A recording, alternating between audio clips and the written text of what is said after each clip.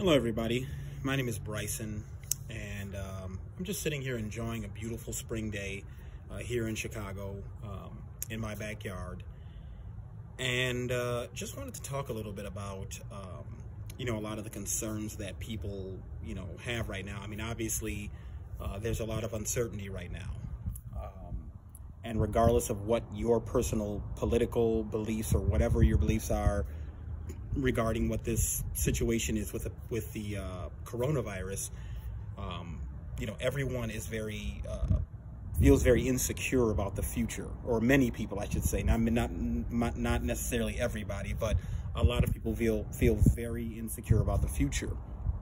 And it's obvious that we will be heading into an economic downturn.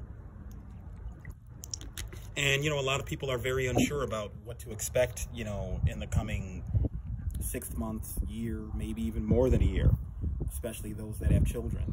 I'm lucky that, I would like to have children one day, but right now I don't have to, concern myself with a family. Excuse me. But I know that those who have families are very concerned.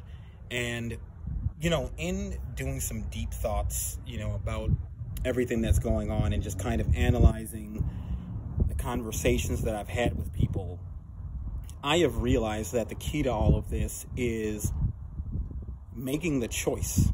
And it's up to you and up to all of us to make the choice as to whether we want what is coming to be the Dark Ages or a Renaissance. And this applies from both a personal and a social level, on both a micro and the macro level. So, as far as darkness, a lot of people, because of uncertainties and the stress that they feel, they have been getting into bad mental states. They are, excuse me, getting into bad addictions, addictive behaviors, and just many other types of bad behaviors that are not, helping them move forward. And that is the dark side. That is putting your mind, into a dark age by getting into hyper concerned mentalities and remaining in a fight or flight state. And so when you're in a constant fight or flight state because you're uncertain about the future, this can have a lot of detriment on your life. Now, on the other side of the coin, you can, on a personal level, make it your Renaissance. Many people, now that the normal 5-day-a-week, 9-to-5 cycle has been disrupted, are now, with their extra time that they have, really making a lot of discoveries about themselves. Realizing that the frequency that they've been on isn't all there is. That, you've been going on this cycle just because there are systems in place that have told you to go along with that cycle. In fact, one of the big things that people have been telling me is that they have been even forgetting what day of the week it is. Well, the truth of the matter is, days of the week are fictional, an abstract concept of the mind. Every day is just a new day. And we only create these systems, these days of the week systems, so that we can sync society to serve the system that has been in place. And so as a result of that being removed, people are seeing other alternatives. They're seeing other perspectives.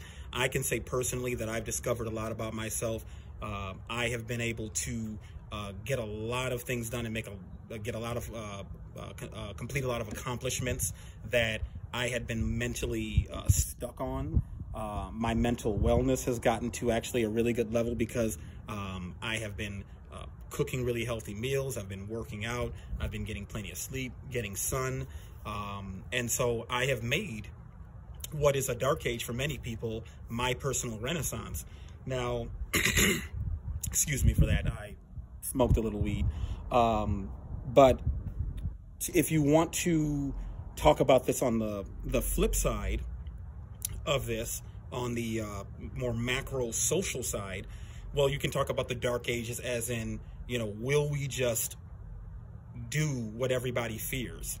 and just fall into the dark ages and just turn into a chaotic society where everybody just reverts to the state of a baboon and just capitulates to this me mentality that is caused by unhealthy adherences to egocentrism, which goes back to the personal level, and also materialism. And so when you have a society where everyone is conditioned to see other members of their society as competition, it can oftentimes build hostility that builds upon itself as people become increasingly more paranoid of each other. And so and then the ultimate thing that everyone's afraid of is not only an economic crisis, but then, of course, the thing that's floating around now is leading down the path to World War III, which could result in complete and utter nuclear annihilation. Now, the answer to that is pretty obvious. The answer is obviously no to that.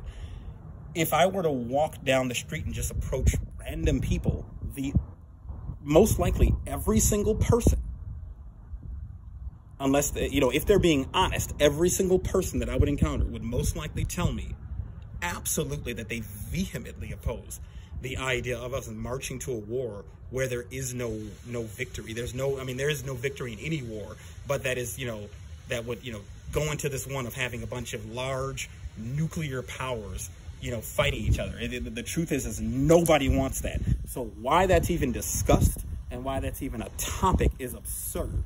And the truth of the matter is that there are only a handful of people in this world who are actually willing to use them. And we need to keep them in check. The reality is they are outnumbered. If we all stand up and say, no, this does not have to happen. And what can instead happen out of what is going on is we can move toward more of a Renaissance period where people, as they discover more about themselves, can start producing more art, music, civil ideas for civil policy, economic ideas, agricultural, whatever, just different ideas and thoughts on how human society should move forward. So we have the choice, and it is not something that we have to just simply surrender to and just act like, oh, poor little us, we can't, there's nothing we can do about it. Yes, we can do something about it. We have the power. Nobody wants the dark option. We don't want this. Unfortunately, we have a lot of people that are in charge in this world who are making irresponsible decisions that have been failing the people. And I'm not here to call out any specific names. And they are not just politicians, they are business leaders, they are media personalities, they are lots of people. And so, the real key is just taking care of yourself. Just to go a little bit about what I've been doing, I have just really been putting huge focus, and I spoke about this a little earlier, on my nutrition and just really staying in good shape, doing what I can to keep my body strong. Because at the end of the day, regardless of what virus we're talking about, or what anything, whether we're talking about what really kills the majority of people, heart disease and cancer, the key to all of this is taking care of yourself, and it all starts with you. So we can go either way in history. We can go the Dark Ages, or we can go to a new Renaissance. And I'm hoping that the latter of those two can be the option that we choose. And so I hope that you all are taking care of yourself, and you guys take care.